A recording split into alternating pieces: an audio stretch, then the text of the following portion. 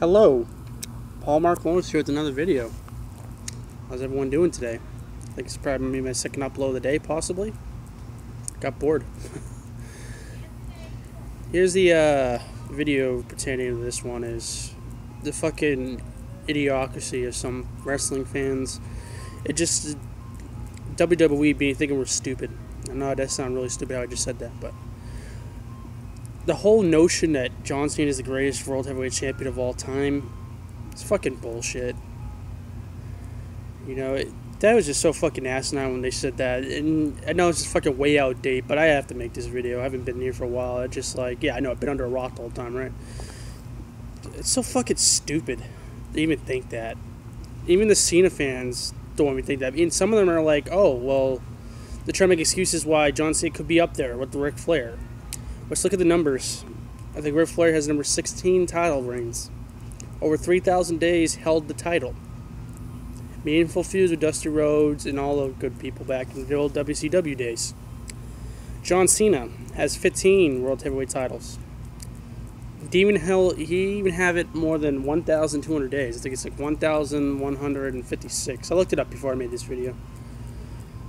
How the fuck do you compare that to Ric Flair of all, like, it's so asinine, it's so fucking retarded. You know, the whole notion, I know what they're trying to do is make him the greatest of all time, even though all the fans fucking know he's not, obviously.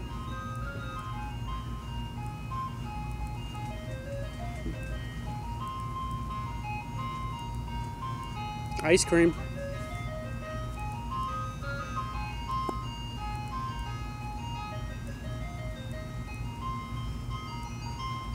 Let's go around the corner. I'm not gonna do the video over. I don't give a fuck. Hello.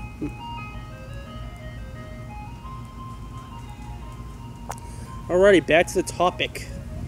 And I'm irritated now. And I'm already irritated making this video because of the fucking reason of the asinine of this bullshit. For fuck's sake, John Cena and his title reigns.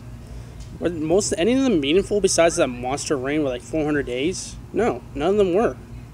John Cena's been mostly a fucking transitional champion for most of his career, it seems. Every time they get the feud, it was either a circumstance where one guy goes down, you have to go to Cena. Or you fucking give it to the guy so you can put it on another guy, you know, like a Daniel Bryan situation where they just handed Cena the belt. Well, actually, that was after The Rock giving him a blowjob, but whatever. You know, his feuds are fucking boring. And the problem with Cena is his character, of course. You know, you can't tell a story with the motherfucker. He's always the same. You know, he took the ass beating of a lifetime. Yeah, a motorcycle. Ooh. Yeah, he took an ass beating of a lifetime and fucking kidding me, man. Bad day. He takes an ass beating of a lifetime and he comes out with like no injuries, no bandages, doesn't even fucking limp for God's sake. That's just disrespectful for fucking Brock Lesnar anyway, man. I fucking hate that. That's the problem with John Cena, can't tell a fucking story, but it's feuds. Transitional champ most of the fucking time, in my opinion. Has there been any noticeable ones? Any noticeable reigns besides the people he gave up to? You know what I mean? You could probably say, well, his last title reign, not this one, but the one before that, where he gave it to Daniel Bryan, was a memorable one because of the feud preceding. But no, it's not. You know what I mean? It's like, unless he loses it to a big storyline, like when he loses it, it's not. I mean, his fucking storylines are just boring, you know? Yeah, oh, he's got a monster. He's going to beat the monster, even though he is the monster basically booked. Where he cannot lose, you know what I mean? Or, I mean, the only one that was really big was that big-ass title reign, 400 days. That was the only big title reign he had. You know, that fucking people hated a lot, too. And then he got injured, did nothing with it.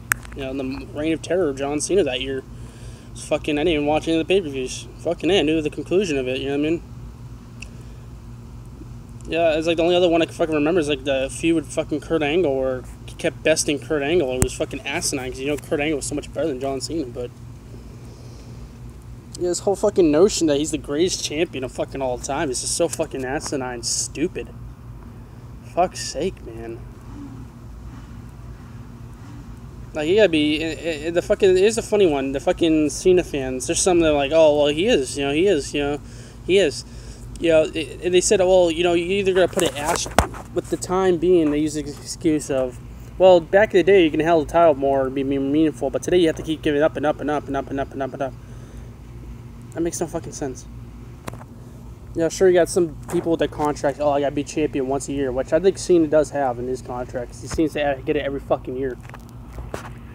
But, you know, and then they said, oh, we should put an asterisk on Ric Flair's thing because he was back today in the wrestling world. No, fuck that.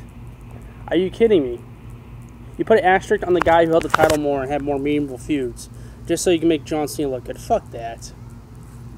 For fuck's sake, here's a little rebuttal here you guys not going to recognize. How many world titles did Ric Flair compete for in WCW or NWA? How many world titles did John Cena could compete for at a time in the WWE?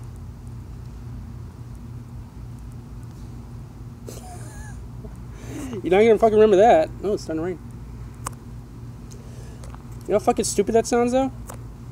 It's like the fucker had. It was times where him and Orton just flip flopping the fucking titles like they were fucking just a fucking gym shorts, for fuck's sake. You know, this whole fucking situation is so stupid, and you're trying to perpetrate them as the greatest of all fucking time. It's just stupid. You know, yeah, fucking, for God's sake, like I said, they had 2 fucking titles to compete for. You know what I mean? If anyone should have an asterisk on the thing, it should be John Cena for how fucking easy it is. People fucking... Kids playing. I mean, this whole fucking notion, I'm only gonna keep going on and on and say the whole notion's asinine and shit, but, you know, just to fucking think of that clearly, though, it's... Are you fucking kidding me, of all things? You know, you say he's the greatest champion of all time. You're just gonna throw away all the history behind him, you know? Fuck's sake, I think Orton was a better champion than fucking Cena, in my opinion. Sure, Cena had more title reigns, but at least Orton had more meaningful, longer ones. Like I said, every time John Cena gets a title, he's usually a transitional champion, it seems, and he's supposed to be the main event. You know, he had the one monster reign, but that's it. Ric Flair had plenty of monster reigns. They weren't monster, they were awesome reigns. I mean, where he told the story, man, I just got messy shit. Whatever. I just like vent frustrations on YouTube. And I could flip out through my phone and shit, but I'm not gonna do that. I did when I heard that first time. Like, fuck this, you know, but I'm in a clear mind now. It's just... It's stupid. I can go on and on. I mean... Give me a finger. I'm just bored. You know, I mean, just think about any re-wrestling fans. Is John Cena even in your top 10? I mean, you can say, well, he won the titles and you have respect for that and shit, though, but, like, personally, like, I don't have him in my top 20. That's just me, though. I'm not a fan of the guy, of course, that's why, but greatest of all time, I'll put him probably 15. I don't know. It's the way they fucking booked his ass. They want to make it greatest of all time, but it's not fucking true. It's far from the fact. The dude gets no reaction. I mean, dude gets a reaction. The fucking negative one, they try to twist it. Well, at least he gets a reaction, so we should keep pushing him. And they always fucking seem to push the fucker when something wrong happens. One thing happens wrong. You know, Triple H trips off a tied shoelace. Give the title to Cena. You know, Dan and Bryan actually meet by accident. He's supposed to be vegan. Give the title to Cena. CM Punk leaves. Give the title to Cena now. Yeah. I know you people watch that freaking money in the bank, man, ladder match. And you guys thought, oh, someone else is going to get the title. I'm like, oh, you're so fucking stupid. No. I love how he wins, too, sometimes. He doesn't do anything the whole match. He just pops up, does an AA, and then he finishes the match. And he's like, oh, he always finds a way to win. Well, I guess I'm done with this video.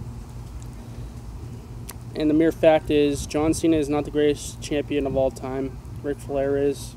If you think otherwise, you're stupid. You make other cases for like a Hogan or something, but you know, I mean, that's something you can say. But a Bruno Sammartino, of course, dude had it for 13 fucking years. Dang right, 7, some fucking time.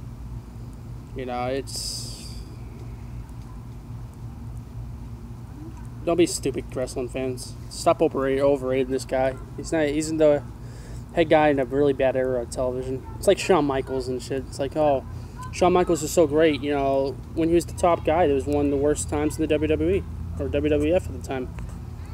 You know, and then he's considered the greatest of all time. Like how? When he left, the business got better. I mean, it was true.